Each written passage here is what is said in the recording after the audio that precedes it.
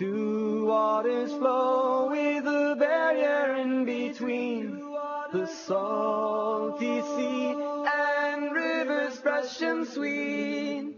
Everything Allah commands to be will always become a reality. Everything Allah commands to be will always become a reality. Allah Ta'ala, Allah Ta'ala.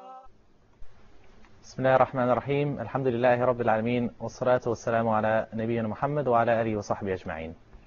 Dear brothers and sisters, Assalamu alaikum wa rahmatullahi wa barakatuh, and welcome back to a brand new episode of Contemporary Fiqh Issues. We have with us again in the studio our special guest, Sheikh Asem bin Luqman al-Hakim. Sheikh Asem, welcome. Jazakumullah khair, thank you for having me. Barakallahu feekum. Sheikh Asem is one of the well-known callers and du'at who has traveled extensively across the globe, giving da'wah and lectures to both Muslims and non-Muslims alike. Sheikh Asem, we'd like to deal today with the issue of insurance. However, it's not something that we find was existent during the time of the Prophet ﷺ, so unfortunately we don't really find any direct evidences or direct rulings regarding it from the Quran and Sunnah. How can we look at insurance from an Islamic point of view when we know that such a thing didn't exist before? Bismillah ar-Rahman ar-Rahim. Alhamdulillahi Rabbil Alameen. Wa sallallahu wa sallam wa baraka ala abdihi wa rasulihi al-Ameen Nabina Muhammadin wa ala alihi wa sahbihi ajma'een. Whenever we have something that was not at the time of the Prophet ﷺ, and we need to study this thing, we have to look at its origin. And as we've stated this before, Islam is suitable for all times and for all locations, because it was revealed from Allah and it is the final revelation. So it has to be compatible to all conditions. And that is why whenever we have something of a contemporary nature, as in the case of insurance, we have to look at it and categorize it to see where it falls under. So if we look at insurance, we dissect it and we analyze it, we find that it is a transaction. And this makes it fall under the category of fiqh al-mu'amalat, the fiqh of transactions and contracts, etc. So what are some of the types of contracts or transactions we find in Islam, just for the education of the viewers? There are a number of contracts.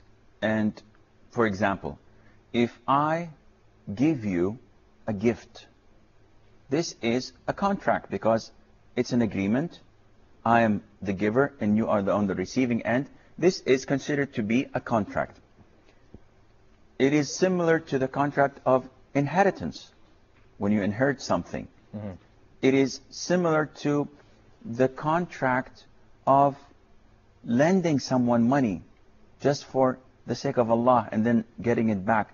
These type of contracts are known to be as giving away contracts. So a contract in Islam doesn't have to be necessarily written down as long as it's agreed upon. Yes, between the two parties. But mainly speaking, most of the contracts are written down, such as in the case of exchange contracts. You have exchange contracts like when you sell. So I'm giving you this thing, this item, in exchange for money. Or in the case of rental. I'm not giving you to own it, but I'm giving you the benefit of using it. So buying and selling is part of the exchanging contracts. Okay, so would it be extreme to say that insurance is a form of buying and selling? Is this true? This is true because this is what's happening. You're paying money in order to get a service.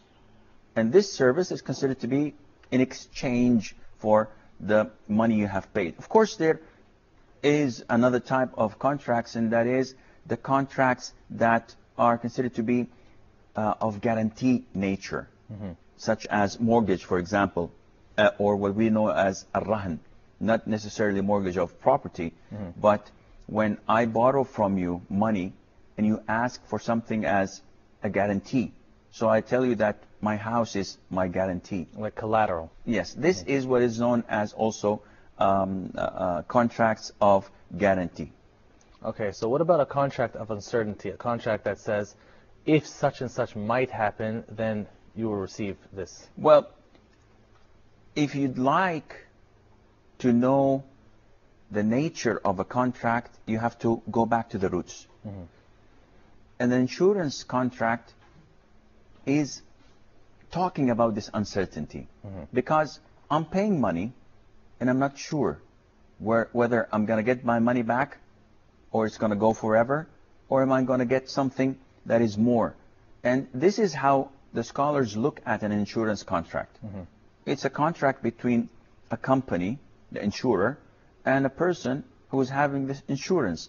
And by it, the person pays money to the company, where the company itself guarantees that if something happens, it will compensate the person who paid the money with X, Y, Z amount of money. Which could be more or less what he paid in the end. Most likely it can be much, much more than what he paid initially. And that is why it falls under the buying and selling contracts.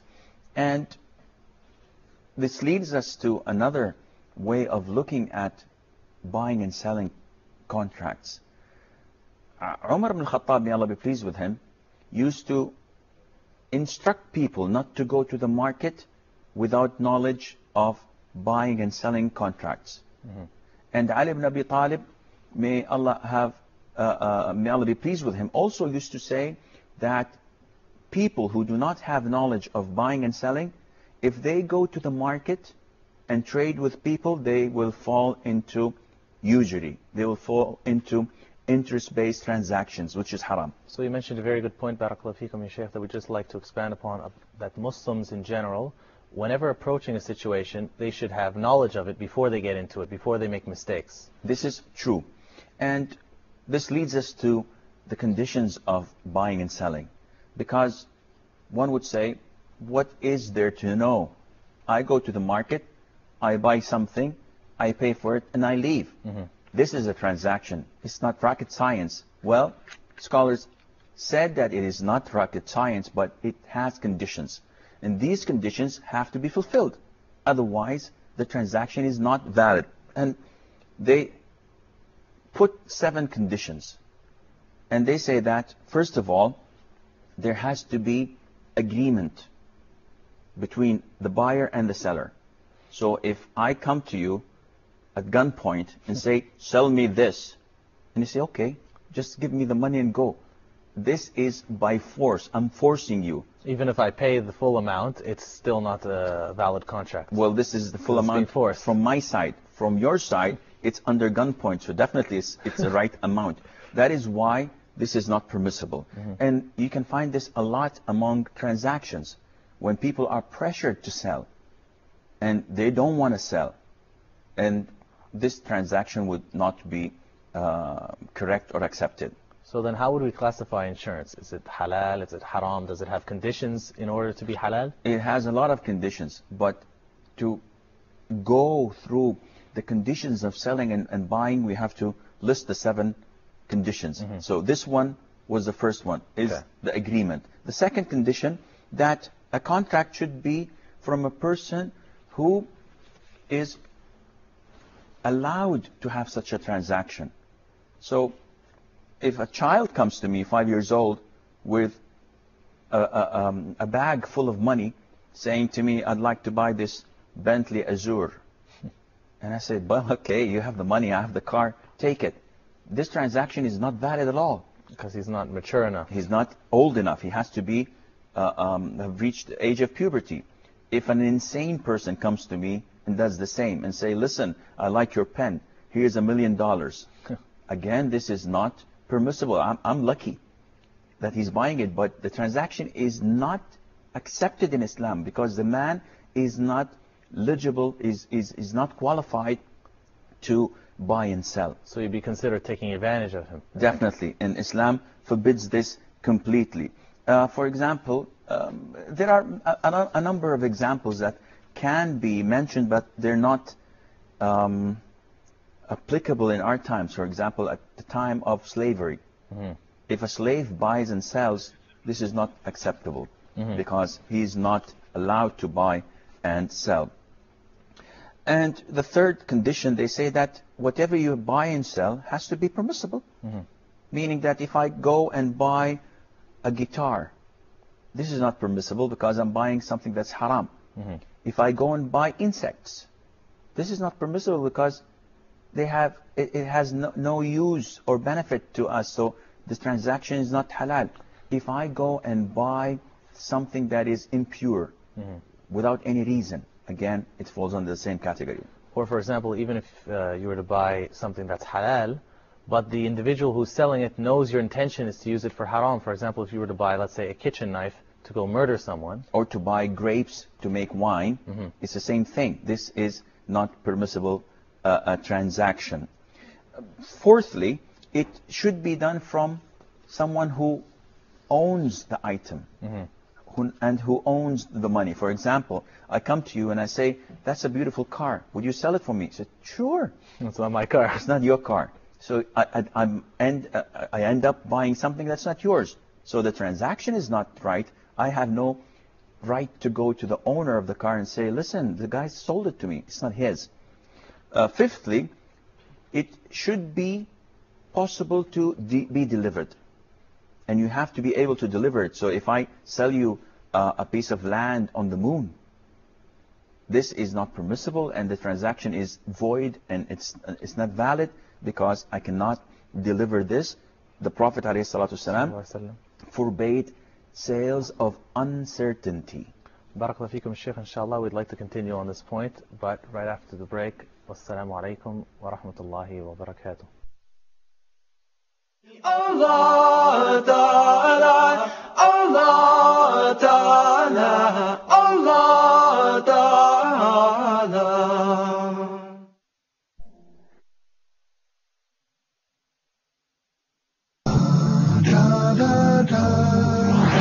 Tomorrow on Huda.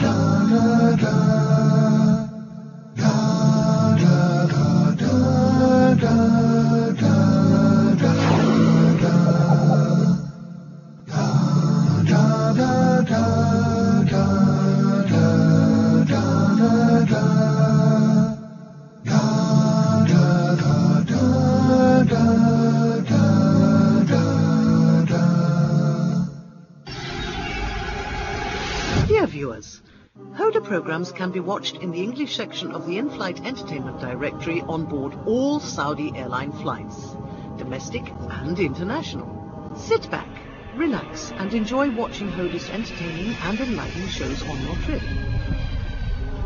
Huda wishes you a safe and successful journey. Huda, a light in every home. Allah Ta'ala, Allah Ta'ala, Allah Ta'ala. Assalamu alaikum wa rahmatullahi wa barakatuh, and welcome back. Sheikh, we were just discussing before the conditions for a sale to be permitted in Islam, and you were discussing the last one, I believe, that the object or the item has to be able to be delivered. So you can't sell something, even if you own it, that is so far that nobody can ever reach it. Yeah, this is true. And this condition, which is the fifth condition, falls under bay' al-gharar, which means the selling of uncertain things. And the Prophet forbade this type of selling. And he told us that, sallallahu alaihi wasallam, that it is not permissible to sell the selling of a stone and the selling of uncertainty. And what is the selling of a stone? You can buy and sell stones, but at the time of Arabia, in the early times of Arabia, they used to have forms of selling or transactions that were uncertain, in the sense that you come to my shop and you say, and I tell you, take this stone and throw it, and any piece of cloth that it falls on, it's yours for $10. So it may fall on a piece of cloth that is worth $1, and it may fall on a piece of cloth that is worth $100. So it's like a chance, it's like gambling. Yes, and this is completely forbidden. And this cascades down to a lot of present nowadays transactions. Like these mystery bags that some stores have. They say, okay, $10 you get a mystery bag. Inside it you could find chocolate and candies that are worth $5 or that are worth $10 or more. That's true. And this is completely forbidden in Islam. Another type is bay' al-mulamasa, selling by touching. So you go in a dark room and you just touch whatever item you touch, it's for $10. So in a sense, anything by chance. Anything that is uncertain. You're not sure of the condition. And likewise, if I sell you like 3 kilos of tuna fish in the sea, I haven't caught them yet, but it's yours, just for $10. This is not permissible because I do not have them at hand. So, and this leads us to the sixth condition, which falls in the same category. If I sell you birds flying in the sky, first of all, you don't own them, and I do not have the ability to deliver them, not just yet, but once the transaction takes place, I have to be sure that I have them. But selling birds in the sky and fish in the water, this is not permissible. So for example, could somebody say, let's say there's a certain shirt that I want to buy, but it's too far for me to travel to and I'm too busy. Could I entrust with you money and say, go buy me the shirt and you come and sell it to me at a profit before you own it? No, this is not permissible. It's either, and then we have to go back to the roots. Once you gave me the money, am I your agent? And you're giving me power of attorney to buy this on your behalf? Or am I making profit out of it? If I'm making profit out of it, I have no right to sell you something that I do not own. So you can't give what you don't have. Yes. But if I'm your agent, I'm your friend, I'm acting on your behalf, this is permissible because I will not make a dime out of it. I'm just doing what you want me to do. But could an agent, for example, say, I will take a fee for going and getting it for you? Then he would not become an agent. He would become someone who is hired. And all of these are classified in Islam. So a lot of people have misconceptions when it comes to transactions and say, listen, somebody told me to buy him a bottle of perfume. And I told him it cost 200 riyals, but then I got a discount from the shop. And they gave it to me for 150. So can I keep the 50? The answer is no, because you're acting on his behalf. He said, well, it's costing me money. In this case, tell him that I'll charge you for this service, and this charge would be, again, hiring. It's what you give to a worker. It wouldn't be the same as buying and selling. Yes. So among the conditions, the sixth condition, that you have to be able to deliver it.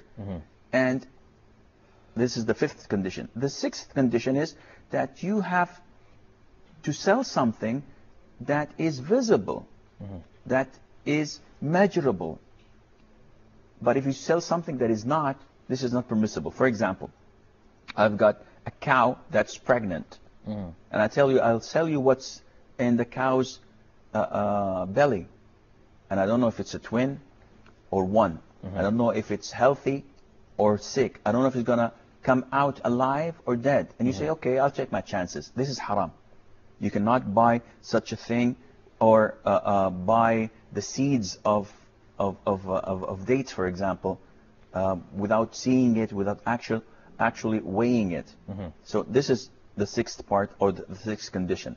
The last and seventh condition, that the price should be fixed, meaning that it is not permissible for me to come and buy your car, and I take the car and the transaction is done, and a week later you say, okay, now you give me the money. I said, okay, here's the money. And he said, no, this is not what I had in mind. This dispute makes the transaction void. So for example, someone who would get into a taxi, and the taxi would drive him to the location, and after that they would discuss the price after he's been given the service. This is not permissible. You have to agree on a price before you get him. Yes, and because unless you have a meter. Or there's a general agreement in the culture about what the cost is. 10 pounds or 10 riyals or $10 or whatever. This is understood. Or there's a meter that does this. But to just go blindly and then dispute afterwards, this is not permissible. So these are the 7 conditions that scholars say anyone who's involved in selling and buying should fulfill them.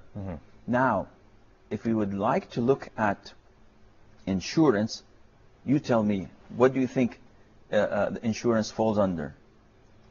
Well, considering insurance is something of uncertainty, you don't know if such and such is going to happen, and you don't. Well, this is for insurance. Let's say with regards to insurance for a house or a car, but life insurance, you know you're going to die. Okay. So how would that be classified? Well, scholars looked at insurance as it's presently being done, and they said there are many things that go against Islam. First of all, it is a form of riba, of interest.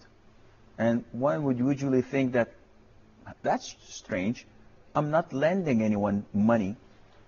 And people always have this conviction that riba is related to borrowing, which is not. Riba of borrowing is one type of riba. There is riba al-fadl, and there is riba al-nasi'a. And there is riba al-qard, which is related to borrowing. In insurance, what's happening is that you're giving the money in dollars and getting a lump sum more in dollars.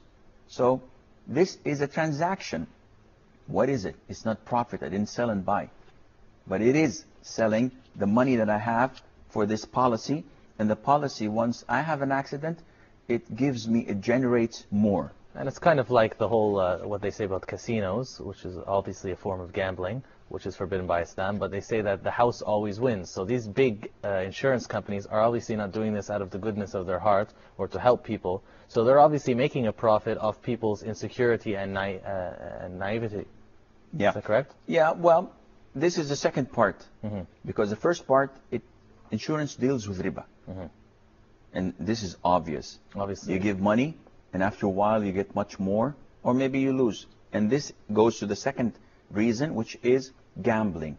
Allah the Almighty states in the Quran, "O you believe, intoxicants, which is all kinds of alcohol drinks, and gambling, and al-ansab, and al-azlam, all are an abomination of shaitan, of Satan's handiwork. So avoid them." And Allah said, avoid strictly that abomination in order that you may be successful. What is gambling? The normal definition of gambling is putting money, hoping that you win more with the chance of losing all. Trying to get something easy, something for nothing. Yeah, well, it's not for nothing because I'm paying something. So what falls under gambling is definitely insurance. Because I'm paying $1,000 for my car. If I make an accident and it costs me $100,000 to fix the car and another $100,000 to pay the damages and maybe $400,000 for the blood money for the people I killed, the company does all of that and pays it. So I made a lot of money. I only paid $1,000. And the chances, which is usually 99.9%, that I don't make any accidents. So the company's getting money for doing nothing. So the company takes a full 1,000 and I've lost it. So this is gambling. It's like lottery. You find people in Spain, in the UK, they buy lottery tickets for peanuts. And they're hoping that they might win. 1 out of 50, 60 million chances. And the one who wins it hits the jackpot. And he wins like gazillion dollars of prize money. This and the rest of the country, the rest of the continent did not get anything. So this is gambling, and gambling is not permissible in Islam. And of course, you mentioned one of the first issues of it is also the issue of riba or usury, which is also one of the major sins.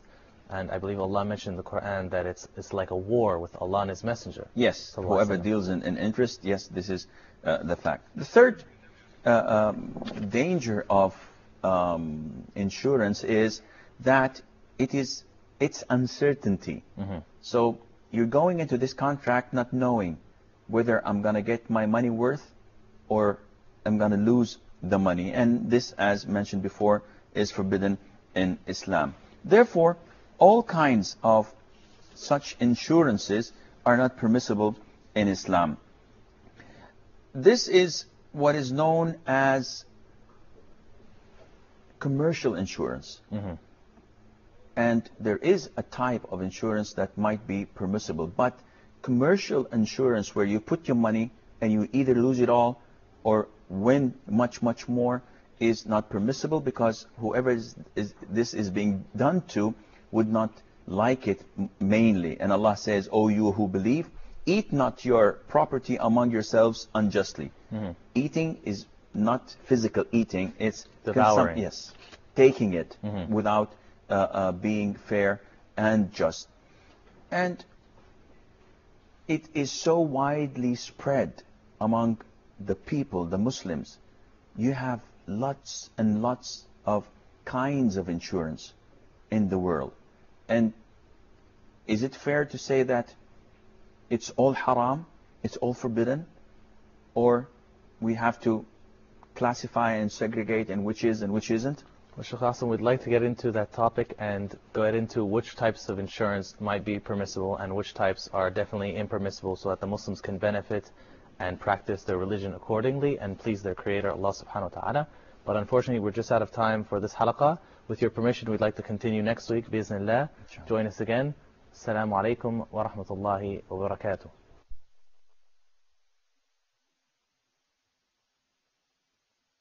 You can try to hold back the waves, but they will always wash upon your feet. Two waters flow with a barrier in between, the salty sea and rivers fresh and sweet. Everything Allah commands to be will always become a reality. Everything Allah commands to be will always become a reality. Allah